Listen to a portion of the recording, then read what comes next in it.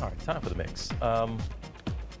What we got here first? We got opening day, and people talk about baseball, but they also want to talk about the food at the ballpark. In some ways that is the best part. But take a look at this. You step aside old hot dogs, peanuts, and popcorn. Stadiums are stepping it up a little bit. Forget those old school staples. We're talking about chicken fried bacon.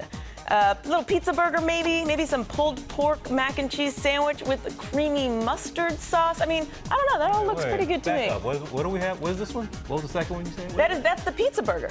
Pizza burger. Uh-huh. Yeah, I don't know about that one. I'm sure that's good for you too. It looks great. And this is the what? That is your pulled pork mac and cheese sandwich. And don't forget the creamy mustard slaw on top. So you have a little vegetable mixed in there too. Okay, I'm good with that if you take the stuff off the top. And that bacon. Somebody was brilliant enough to chicken fry bacon. Why not? You can chicken fry anything, man. Man, that's what I love about this country. Boy, we are some innovative folks around here, aren't we?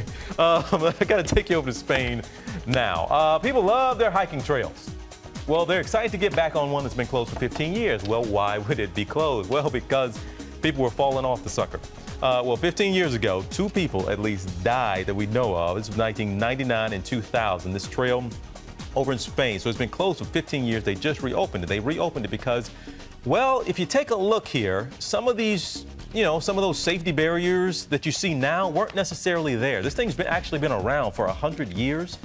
And this is about 30+ stories above a river there. You see that? Now, people love this. They go there, thrill seekers. They used to, at least. But it was kind of dangerous. And so now they have reopened it finally. A lot of people are excited about it. It's a great wonder of the world, so to speak. It's beautiful. There you go. There's a perspective. That's what you're looking down at. But they've now spent about $6 million adding some safety barriers to this thing. It's safer, but 15 years it was closed, finally reopened. But it was a little dangerous. I don't know. I don't do heights so much. I might stay off of that one. I'm with you, sister. Now, TJ, I know you like to keep this program a little clean, but it is time. Who told you that? For the Peep Show. That's right. Everyone's favorite Easter egg candy now shown in a different light. People making new dioramas and caricatures of those beloved Peeps. There is don't tell me that's Kim Kardashian, the paper mag cover, and there, the Mona Lisa.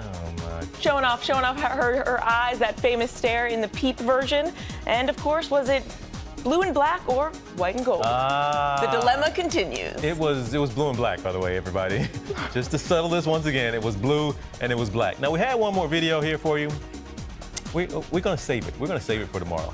Let me just say it was a dog with a paddle in its hand. Just stick around. We'll give it to you. What a tease.